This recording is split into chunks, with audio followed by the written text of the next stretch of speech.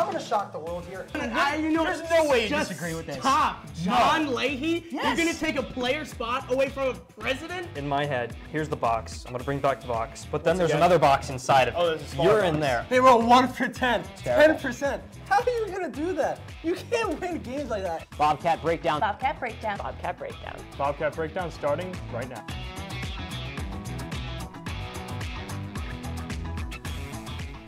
Welcome to another episode of Bobcat Breakdown.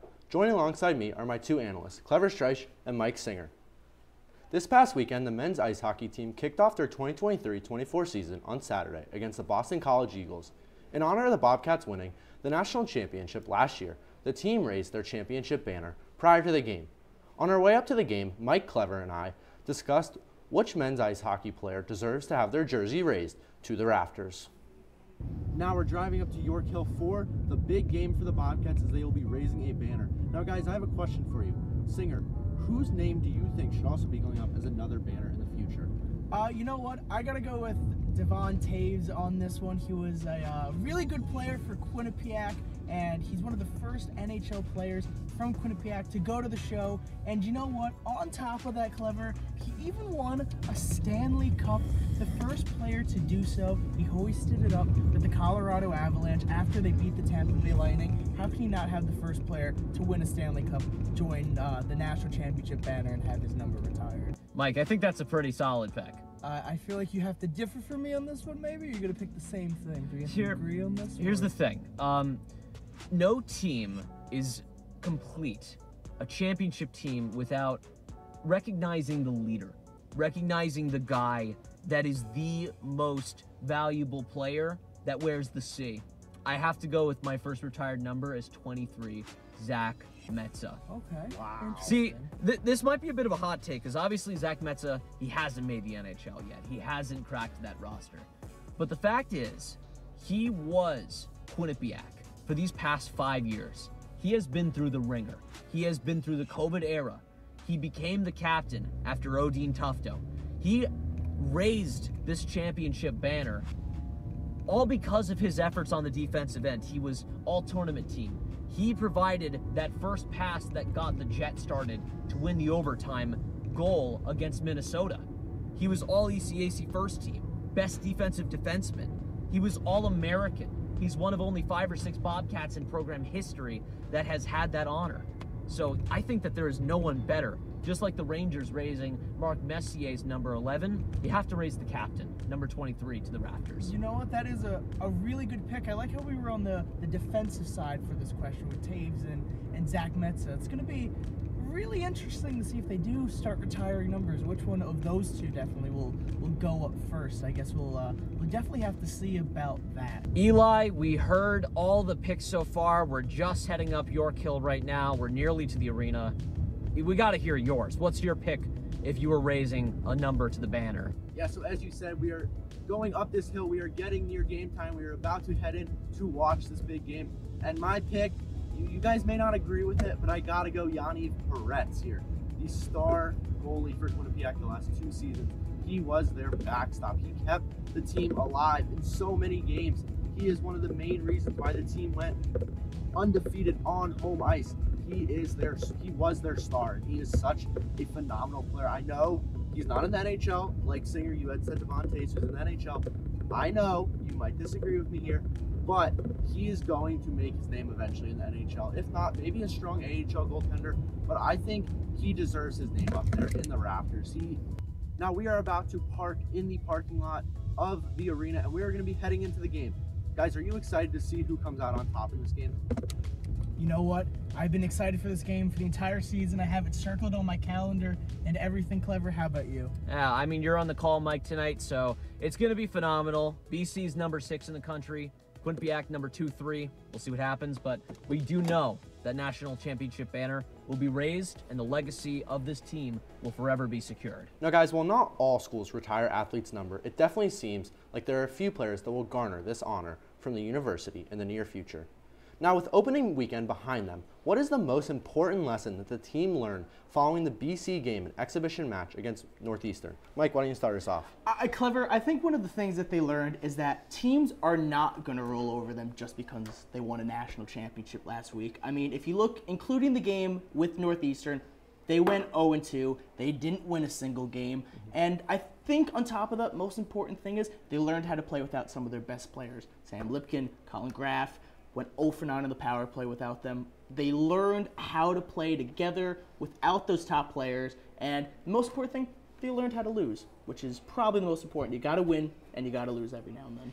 That's very true. They didn't have their top 2 players. They didn't have Graff or Lipkin. Those are their 2 leading scorers from last season. But I think what we learned most about this team is that it's going to take some time for the new core to mold.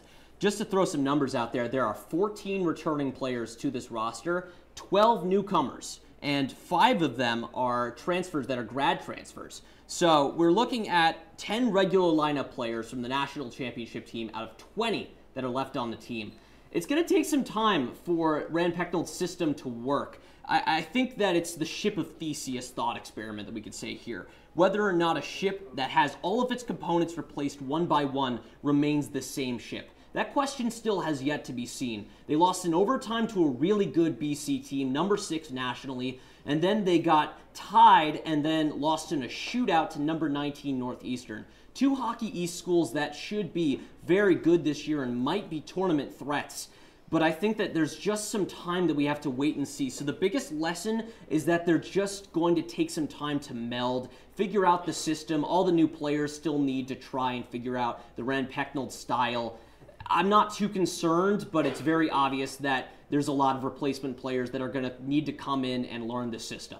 I 100% agree. On top of that, I mean, 0 for 9 on the power play. I know I've said it once. I'm going to say it again. It just can't happen, which is why they lost that BC game. Of course, the 2 players that I mentioned, they got knocked out of the game, Graff and Lipkin, of course. And they learned how to play in an uncomfortable situation. I mean, BC really put them on the ropes. Quinnipiac came in at the very end to score, and ultimately they played in a situation that isn't ideal. They lost by 9.5 seconds. I'm not too concerned, but it was just one of those situations where they didn't score enough, and they were shooting a lot, but it just wasn't substantive. Yeah, so as you guys said, we saw 2 top line forwards leave the game within the first 7 minutes against BC. Colin Graff exited due to an injury, and Sam Lipkin was ejected from the game for slew footing. As a result of those 2 leaving the game, Rand Pecknold was forced to jumble his lineup. How important would you guys say are Graff and Lipkin for this team to be able to succeed and potentially repeat as national champions? Clever, let's start with you on this one. I think it's very clear as day when Rand Pecknold said that once Lipkin and Graff were out of this game, he was going to plan B, plan C, plan D, plan Z, which can't possibly fail. But you look at the numbers on the screen right there, 59 points for Colin Graff, Sam Lipkin with 43 points last season. These are your top 2 scorers. Of course they're critical. They're the protagonists of the power play. The offense is stifled without these 2 players in the lineup. The power play was 0 for 7 against Boston College. They only mounted 1 goal, and that was off of a good bounce. The 3rd, 5th, 6th, and 7th leading scorers on the team in 22-23 have graduated for the Bobcats. So when you don't have your 2 top scorers on the team, obviously it's very tough. You know, these 2 players, they changed the face of the power play. In 2021-22, the power play was converting at a 14.4% clip. Do you know what it was like during the national championship season? 22.8%, and that's all because of Colin Graff and Sam Lipkin. And whether or not in the lineup, that's when things change and things go south. And going back to the last question, they played in that uncomfortable situation, going off what you said, because Colin Graff and Sam Lipkin, they're game changers. They are players that you want on your team. Colin Graff was tied for Division I in points last year. You're going up against college royalty, Minnesota, Michigan, and you got Colin Graff on your team. You take him out of the lineup, and there was in the building, a collective air was just taken out of the arena. Everyone was in a, oh no, what's going to happen moment, and you saw them scrambling a lot without those players. Their power play looked extremely lost. Like you said, Rand Pecknold had to go through plan A to the plan Z, and unfortunately, without those 2 players on your team, there isn't a lot of success with a bunch of new players on that team. And think back to the NCAA championship game. It was Colin Graff that scored the tying goal. It was Sam Lipkin that passed it to Jacob Quillen. Without Lipkin and Graff, Quillen's game is stifled because you don't have your line mates. You don't have your number one and your number two by your sides playing on the same line as you. And that's really going to cut off momentum in a game where you're facing a top 10 team like BC. They're very talented. Cutter Gauthier and Ryan Leonard and Will Smith, all top NHL prospects. Gabe Perreault. I mean, they just had so much talent, and when you lose your top players, it's going to happen. They held on to go to overtime, but I don't think it's going to really say the true picture until we see some more game action and start ECAC play. Definitely going to have to see what happens moving forward. Well, we've covered quite a bit of men's hockey, but it's time for our first commercial break of the night. When we return, we'll take a look at some past takes made by Mike and Clever about the men's and women's ice hockey teams.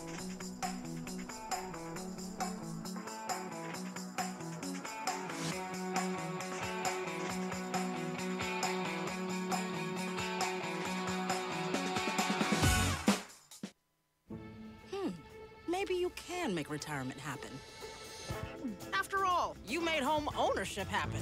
Homeschooling yourself on loans, beefing up your credit score. So I'm pre-approved. You were like, yes! Sorry. Color coding listings, ticking boxes, and flushing every toilet in a 20-mile radius. Home sweet home. You aced house hunting. Now get the tips you need to get on track at aceyourretirement.org. When we adopt a shelter pet, we discover they're a unique mix of all kinds of things. Come on, Drew, spot on this last one. There it is.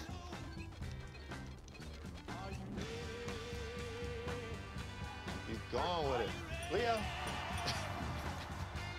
They're a little bit of a lot of things, but they're all pure love.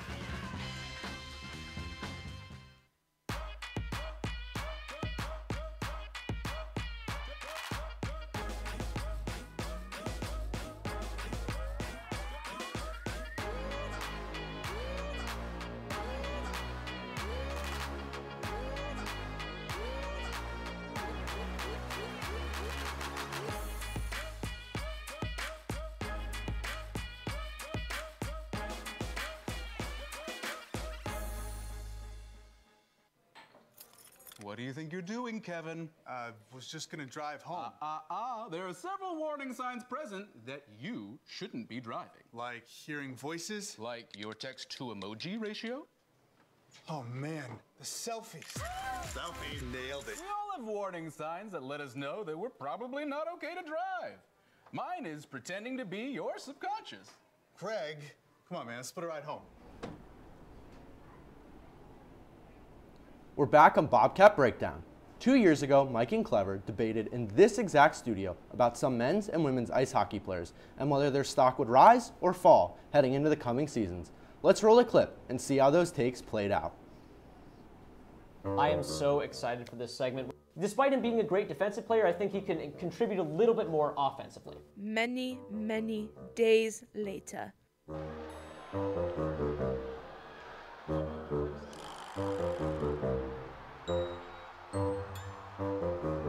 But the problem really is that she's been kind of cold recently.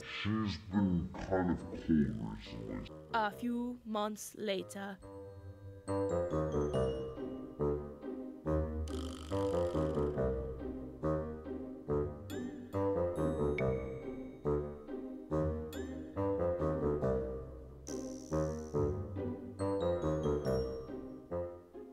But as a leader, you're going to look to those leaders in a game like St. Lawrence when you're only down to 1 to score.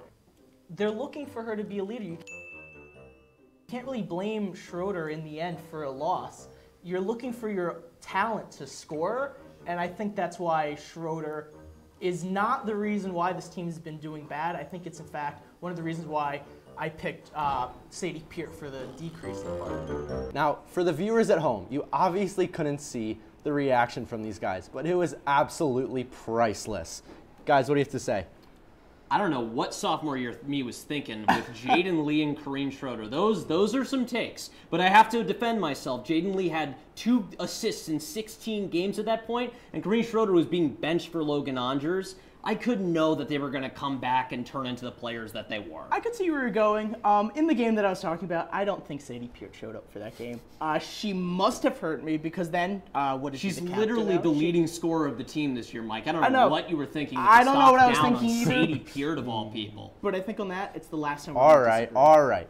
So now that we've looked back at the takes, we have to see who from each team you think their points should be. So, Clever, why don't you start us off with your men's ice hockey team? Yeah, let's talk about the current stock report. So the men's ice hockey team stock up. This is a very easy answer for me. It is Mason Marcellus. He scored the only goal for the Bobcats of the season so far in regular season. Like Jim Ross said when Jeff Hardy faced The Undertaker in the ladder match, climb the ladder, kid, make yourself famous. This guy went out there and he took the initiative. He scored a goal to tie the game with 2 minutes left. That was huge. He has been playing tremendously well. He was the captain of the Lincoln Stars last season, had 68 points in 58 games, 12 points in 9 playoff games. Leaders step up, captains step up in moments like that, and that was a leadership moment for that first year right there. You're going to talk about leadership. You're going to talk about stepping up. The player that stock is rising is the captain, Jaden Lee. Now, I don't know if you have something against Jaden Lee. He was your stock down last time. You're looking at your screen right now. He is the captain. He's the 50th captain in this program. He got the captaincy from Zach Metza, Wyatt Bongiovanni, 2 great captains that have gone down in history for Quinnipiac. You're still looking at that screen. He recorded 6 blocked shots this weekend. One of those shots from the broadcast section, I thought he broke his ankle. It looked like a monstrous block. He went down the tunnel, and then what happened? The very next shift, he was out on the ice. He was making defensive plays. He was out there for overtime. I don't know how Jaden Lee isn't your stock up. Yeah, well, I respect the initiative of the captain to stay in the game. I respect the tenacity, the intestinal fortitude. But when you have a guy who has come into the Bobcats, kind of an unknown in Hamden, and then get that ovation, get the people going in that crowded of an M&T Bank arena, Mason Marcellus has all the momentum in the world right now. How does Mason Marcellus not have all the momentum after having that goal against BC? You're taking it away from Jaden Lee. How am I taking anything away from Jaden Lee? We're talking about leadership. There's no one better than the leader. Yeah, that's great. Jaden Lee's the captain, phenomenal, but Mason Marcellus deserves to be in the stock up category. He had the only goal for the Bobcats so far this season in regulation play. They played one. Alrighty. Honestly, I gotta agree with Clever here. Now, let's hear your women's take for stock up. What do you guys got? So, for stock up for women, as a goalie myself, a little biased here, how can you not go with Logan Angers? She's the rock star on this team right now. You look at your screen,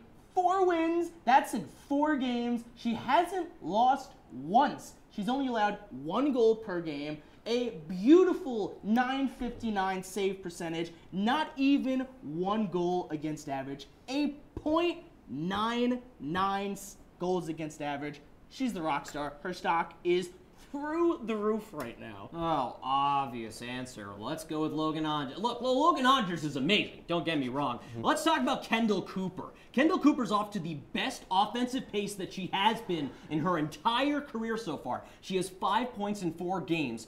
And 5 if you count an assist against UConn, she would have 6.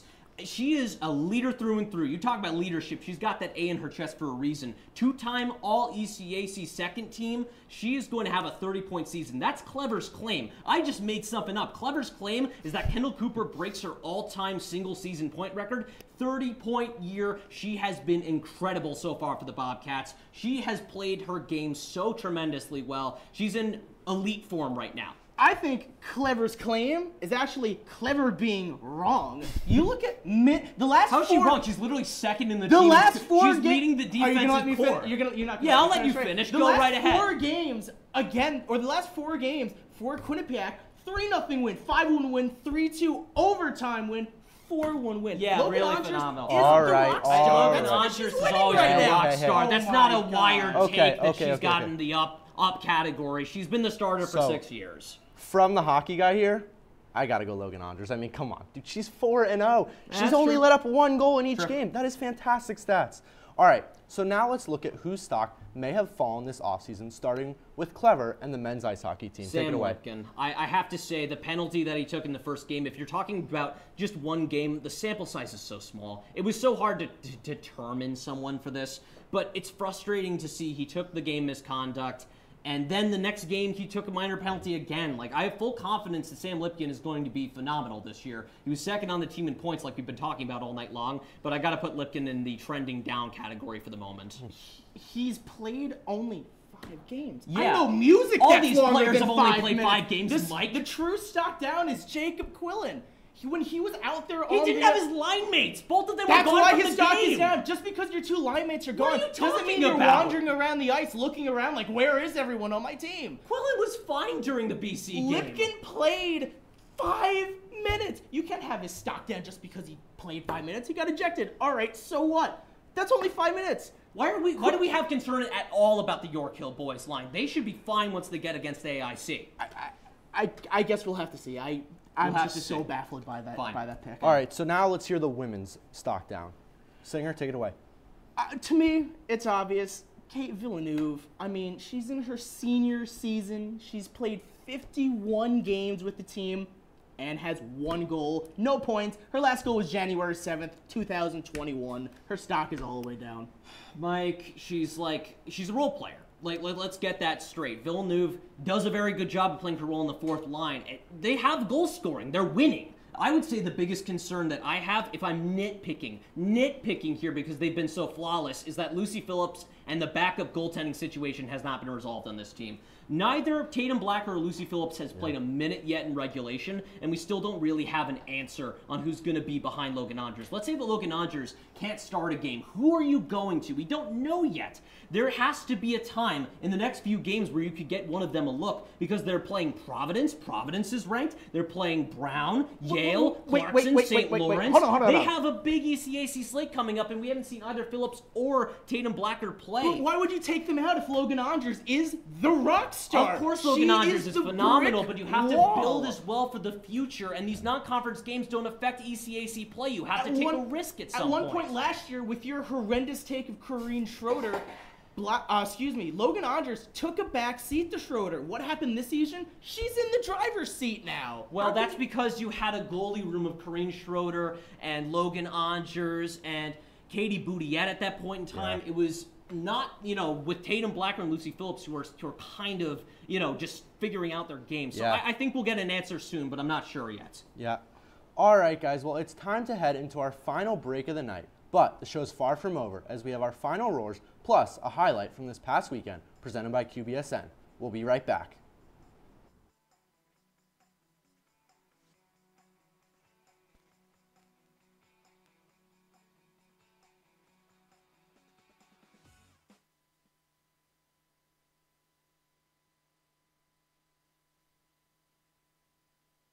Honey, what I think you need is a socket wrench. I played JV basketball. I'm sorry. I don't think it looks right. This is good, and it's all good, baby. Is it really all good?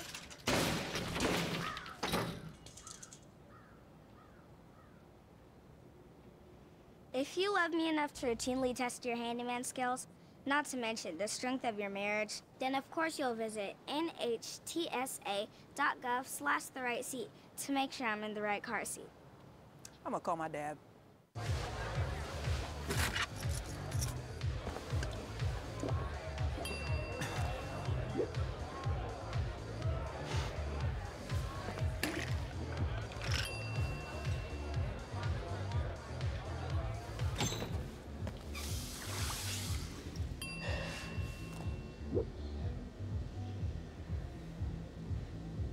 If you need to do something to feel okay to drive, you're not okay to drive. Don't drive buzzed. Type 2 diabetes can have a big impact on your life, but how can it be prevented? Well, the first step is knowing if you have prediabetes, a serious medical condition that puts you at high risk for type 2 diabetes. 1 in 3 American adults has prediabetes, but more than 80% don't know they have it. The good news is, prediabetes can be reversed, and for many people, healthy changes in their daily routine can make a big difference. Take the 1-minute risk test today at doihaveprediabetes.org. I don't think that many kids in my son's school even do it. He makes fun of his friend who vapes. He would never try it. She's into soccer. She's on the honor roll. She's just not the type. No way. No way. No way. No way, my kid would never vape. Get your head out of the cloud. Today, nearly 8,000 kids will start vaping. Maybe even yours. Learn about the dangers at talkaboutvaping.org. Thanks for sticking with us. After a thrilling weekend for the men's ice hockey team, QBSN put together a montage of some of the best moments. Let's take a look. Now, I think we're having a little technical difficulty, but to go back to that debate that we were having a second ago about Jacob Quillen and Sam Lipkin, I want to ask you this. How many points do you think each of those three guys on that York Hill boys line is going to have this year? Because I think that Colin Graff's going to come pretty close, but he kind of lips that 59-point mark. You know what? I think all three of them collectively will put up at least 40 points or more. They're on that powerful top line. I mean, Matt Mugno penned it perfectly. They are the York Hill boys. I mean, now they aren't on York Hill anymore, but they're still dominating on York Hill. But as great as that debate was, we were even having the debate in the commercial break. I want to go back to those stock down players. I can, in fact, confirm this for those of you at home. They were arguing during commercial break. We were arguing during the commercial break. That's how heated this was. I just don't understand. How can you pick... What don't you understand? How can you... Explain to me what you don't understand. I will if you're going to let me finish. Sure. You're picking two backup goalies when the goalie situation isn't I a said I was problem at all. nitpicking. I was nitpicking a team Nitpick need to something find else out. because I was there's no finding reason for out the who the goalies to backup get- goalie of the team has to be. All right. Oh my So now gosh. it's come time for myself and the guys to shine a light on a few topics that we're passionate about with our final roars. Clever, take it away. A culture goes beyond the product that you put on the field. Now, a culture goes beyond the product that you put on the field. It's how you connect with the team in the locker room and the people in the stands. We've covered every angle of Nina Klein's first year as the Bobcats field hockey head coach from the perspective of the team's performance. But how has Klein cultivated a community? The answer is a light blue t-shirt. It all began on a preseason Zoom call where Klein shared that she wanted to pull a page from her Boston College coaching playbook. Only given to the most exuberant and passionate friends of the program, BC head coach Kelly Dutton introduced Eagles Superfan shirts. If fans wore these bright shirts, players could look up in the stands and know that they were being supported. Thus, when Klein returned to Hamden, the light blue Bobcat Superfan shirt was born. And what better way to celebrate Bobcat Weekend, where the Bobcats shut out the Maine Black Bears, than to invite former student athletes to come out to the 50-yard line at halftime wearing their Superfan shirts with pride. Now, at face value, a t-shirt is just that, a cloth screen-printed piece of merchandise, but it sends a message indicative of Klein's culture. It's bold and different, but confident and united. It's a celebration of all things Bobcats field hockey, past, present, and future. Klein told the media Sunday that someday she hopes to see the house that Becca Main built, the Quinnipiac Field Hockey Stadium, completely filled with a sea of York Hill blue. A drove of Bobcats superfans cheering on the squad as they venture deeper into the Nina Klein era. A ring. What does that symbolize? Marriage? Devotion to someone? A promise? Well, to the men's ice hockey team, it symbolizes a brotherhood that banded together to do what no other team in program history has done. Last week, on October 2nd, the team was able to finally get their hands, or fingers if you will, on the rings. Those rings lay the last piece of the puzzle into place for the program's first championship and finally cement their legacy. As the fall gives way to another hockey season, it's time for these group of players to defend the fort, to defend the bank, to defend their precious national championship. With returning stars like Sam Lipkin, Colin Graff, and Jaden Lee, they can help bring their team to Minnesota and return to the Frozen Four as they hunt for their second straight national championship. But what's one lone championship without a second one to keep it company? Most importantly, a second ring to put on the other finger. Quinnipiac has what it takes to return to the Frozen Four and make it 2 for 2. A goaltender in any sport often is put under the shining spotlight as the fault or success of a team's performance. For the past 2 seasons for the men's ice hockey team, Yanni Peretz has been under that spotlight for positive reasons. In his first 2 seasons at Quinnipiac, he ended with an astounding record of 56, 9, and 5. He posted a goals against average of 1.34 and had a save percentage of 0.935. Both were record-setting, etching his name at #1 in the record book as a Bobcat in goaltending statistics. He was a major reason why the team was able to maintain such dominance last year and secure themselves their first national championship. Now flipping the page to the 2023-24 season, Vinny Duplessis has massive skates to fill. The senior transfer from Boston University has stepped away into the blue crease for the Bobcats, taking what seems to be the starting spot. In his first game for the Bobcats, he proved he has what it takes, making 21 saves and keeping the team in the game when they needed him most, including 2 major breakaway saves. If Duplessis can perform to at least half of what Peretz was able to accomplish, this Bobcats team can do the unthinkable and potentially go back-to-back. That's all the time we have for tonight's show. Make sure to follow us on social media at Q30 Sports and stay connected online at Q30TV.com. From our producers and everyone behind the scenes that make this show possible, this has been Mike Singer and Clever Streich and myself, Eli Ehlers. We'll see you guys next time. Have a great night.